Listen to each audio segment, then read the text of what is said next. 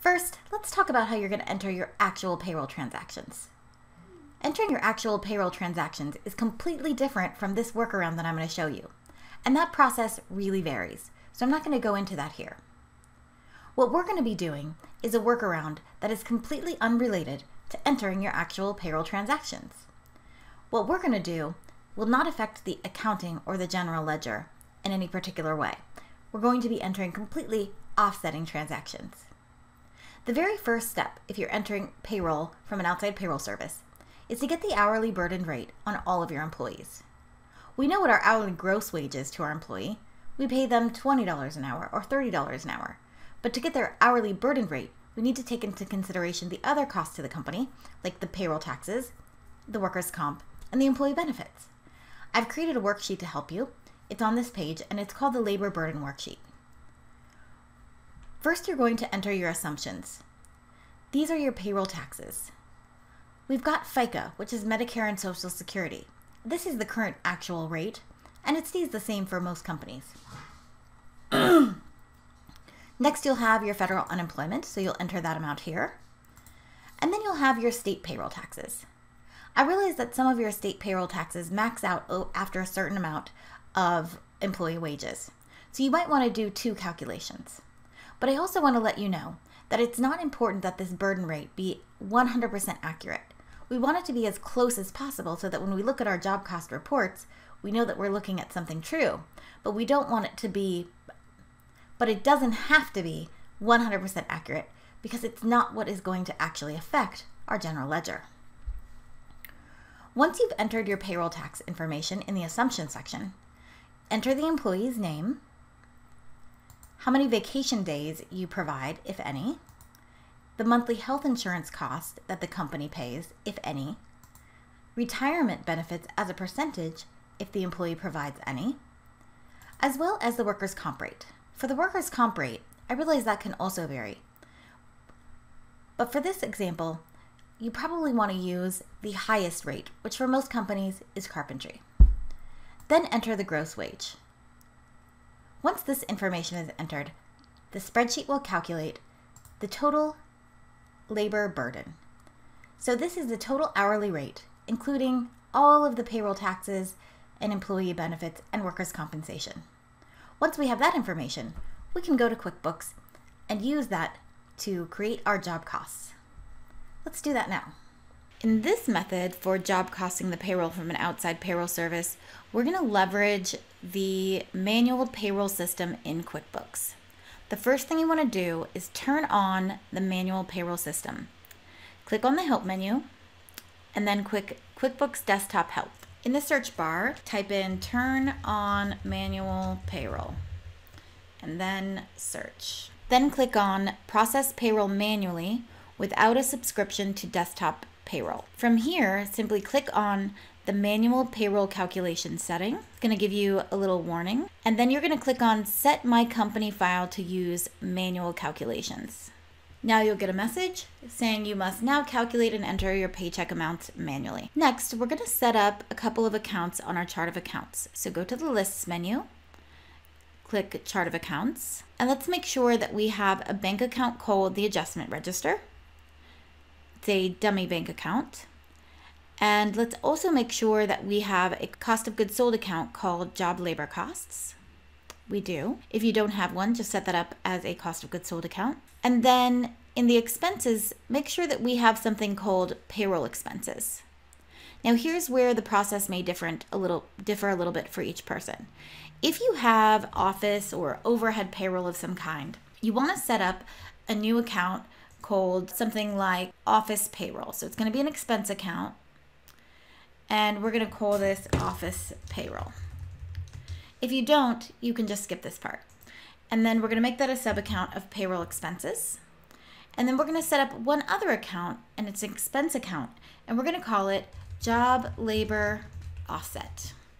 This will allow you to enter all of your regular payroll expenses or your payroll costs that are coming in from the payroll service. Post all of those to the payroll expenses account. And you can even post them to the payroll office expenses account. We're going to make this a sub account of payroll expenses as well. Then click Save and Close. Next, we're going to set up our payroll items. So click on the list and click on the payroll item list. We want to set up a payroll item called job-related labor. And when we go to set up a new payroll item, we're going to click Custom Setup, and we're going to choose Wage. Then we're going to choose Hourly Wages, Regular Pay, and we're going to set up a payroll item called Job-Related Labor. And we're going to map this to our cost of goods sold account, job labor costs. Then we're going to set up another item. So click Payroll Item, New, Custom Setup, Next. We're going to set up a deduction. And we're going to call this deduction Job Labor Offset. We are not going to click Track Expenses by Job. Then click Next. We're going to totally skip over all of this stuff about liabilities. And in the liability account, we're actually going to choose our Job Labor Offset Expense account, the new one that we created. That's a sub-account of payroll expenses. And click Next. Tax tracking type is none. Next. We're not going to click anything here. We're not getting mixed up in taxes at all. Then we're going to click Calculate this item based on hours. And we're going to choose Gross Pay. Next. We're not going to put any amounts in here. And then we're going to click Finish. Next, we're going to set up our employees. From the gray menu bar, click Employees and then Employee Center. Let's set up our first new employee. In the employee record, we're going to put very little information in here. We're going to type in his name. We don't need to put in any other information in this screen. Then we're going to click down to payroll info. Here we're going to click a payroll schedule, and then we're going to click Add New. Here we're going to add the payroll schedule in which we would like to record the employee wages to the job. This may or may not go along with your regular actual payroll schedule, but whatever frequency we want to process our timesheets and post the time to the job. We could do this daily, we could do this weekly. I think weekly is a good time period, so let's go with that. And you only have to do this payroll schedule setup on the first employee. So we'll type in weekly and then we'll select weekly for our payroll schedule.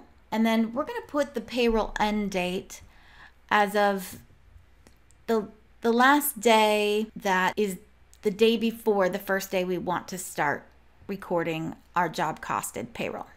So for this example, I'm just going to choose February 3rd. That means that on February 4th, I'm going to start tracking my outside payroll service costed to the job. The date that should appear on paychecks for this period, we'll just put February 10th and click OK. Next, we're going to enter the earnings item, job-related labor, and here we're going to put his hourly burden rate. So let's say for this employee, it was $43.28.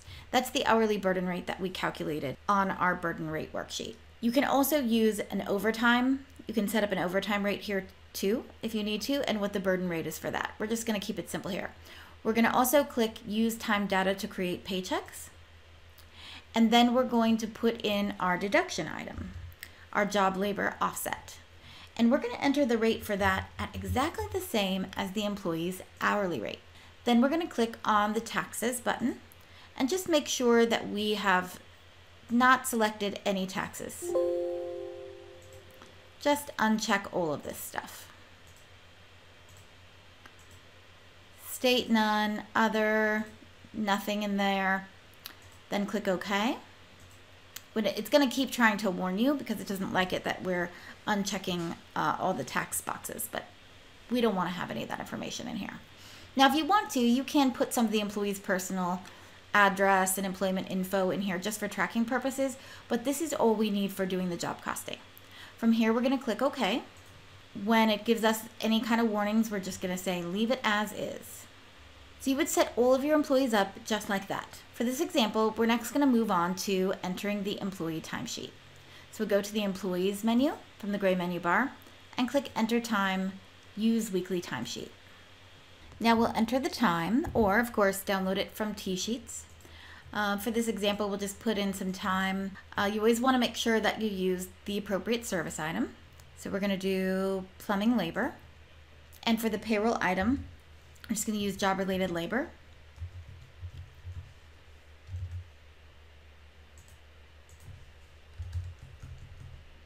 When you're done entering the time, of course, click Save and Close. You'll enter all of the time for each employee this way. For this example, we're just going to have the one employee. Next, when you're ready to run your job costed payroll, click Employees, Pay Employees. Now remember that our time was February 10th. So let's click on John Smith and open the paycheck detail. Notice that all of our time has populated. Actually, we ended up entering time for the period of 1/29 through 2/4. Important to keep track. Doesn't really matter. The time from this week's pay has now populated into the check with the employee's burden rate and the number of hours, the job, and the service item. So this is now going to show up on this job cost report. But of course, we don't really want to create a paycheck. We've already entered our actual payroll somewhere else. And that's where the job labor offset item comes in.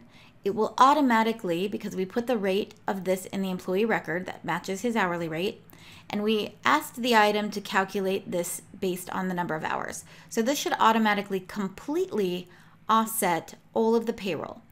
But this item is not going to offset this payroll to the job. Remember that when we created the deduction item, we did not click to track the job costs to this item.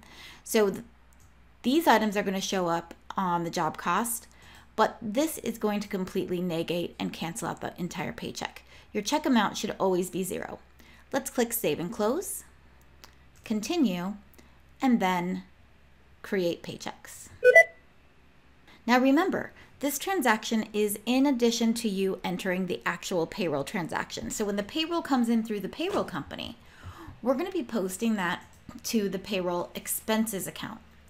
And you can post it all to the office payroll if you have office payroll in addition to your job-related payroll, or you can just post it right to payroll expenses if you have all job-related payroll. The idea of this is that we know we may not be exactly 100% on down to the penny with our job labor costs. And so if we have office payroll and we post all of our payroll to office payroll, then we'll use this job labor offset account to the deduction item. And what's going to happen is when we look at our profit and loss for the date range that includes our paycheck date, we're going to see that we now have job labor costs as a positive under cost of goods sold. That is our job labor at the burden rate. And then we'll see this job labor offset for the same exact amount down in the expenses. So if I've posted all of my payroll expenses, my actual payroll expenses here, say they were $4,000 because I had office payroll in there as well, the job labor offset will just take that out of expenses and put it into the cost of goods sold. It's a very simple way of handling it. One thing you want to make sure of is that you never end up with any payroll liabilities or payroll taxes being calculated. And if you set it up just like this, you won't. Now let's take a look at our job cost report so we can see the job costed payroll there. I'm just going to run a job profitability detail report. First, we'll do the kitchen remodel job. And here is the payroll transaction that we created for those hours at that burden rate.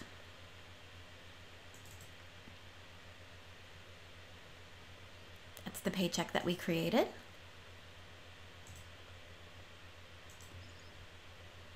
And if we run a job cost report on the other job, we're going to see those hours at the burdened rate value job costed to that service item that was on the timesheet. If you have a lot of employees, this method is a little bit better than the vendor method just because you can run all the payroll at once. You don't have to create those individual offsetting transactions that I demonstrate in video number 8.